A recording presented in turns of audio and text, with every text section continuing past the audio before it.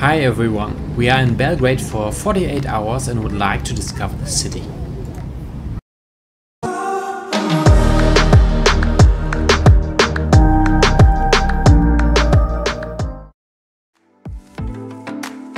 And that's why we choose the Arka, which is a really cool and laid-back floating hotel, and we paid 69 euros per night for it.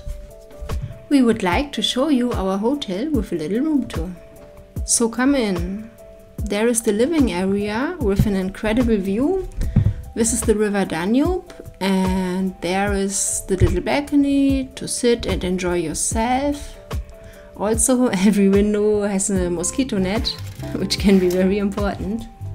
And there are some other houseboats, many of these are restaurants, and over there is the old town, where you can walk through a park, which is directly behind the hotel. Small kitchen and bathroom. And here comes the cozy sleeping room, where we have been rocked to sleep very gently.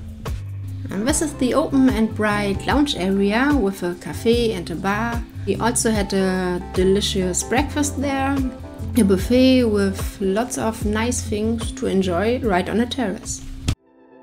And now let's walk across the bridge to Belgrade's city center.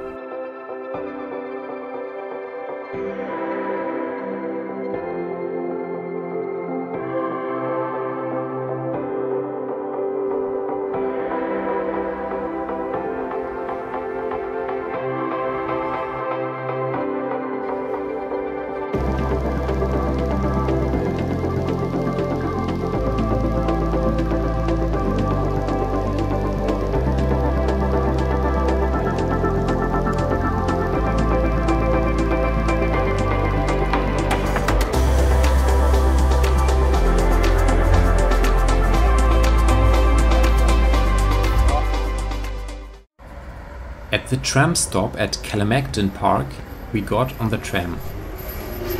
Line 2, which we took, runs in a circle around the city center. This is actually a very nice sightseeing tour. By the way, we didn't pay for the tram and the bus rides, because we had no idea how. Maybe you have a tip for us for the next time. We heard everywhere that you can buy tickets either at the kiosks or at the tram driver. They never had any at the kiosks, and the drivers didn't give us any either. Then they always said to us very kindly, "Enjoy the ride."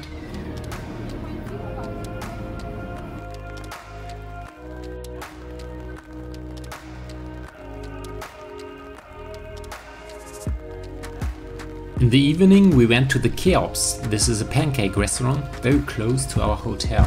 We actually wanted to sit down there. Unfortunately, they don't have any non-smoking areas. That's not that nice, especially with kids. We then took some for takeaway. They were delicious and not pricey.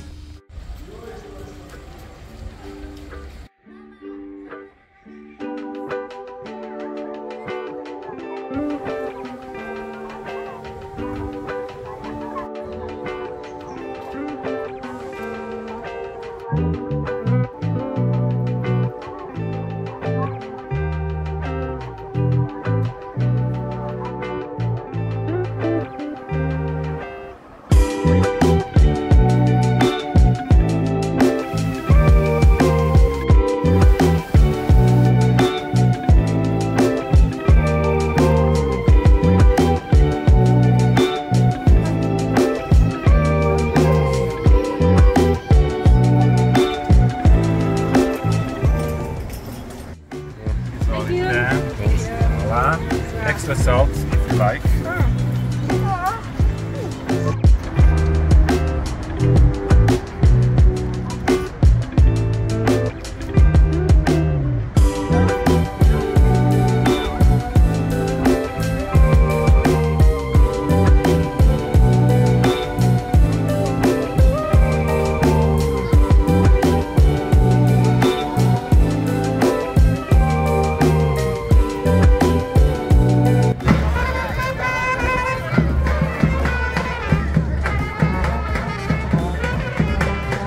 And of course, a culinary highlight shouldn't be missed either.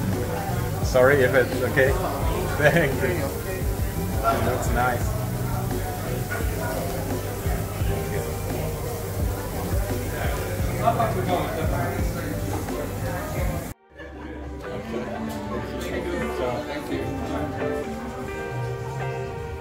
These were by far the best Ćevapčići we have ever eaten.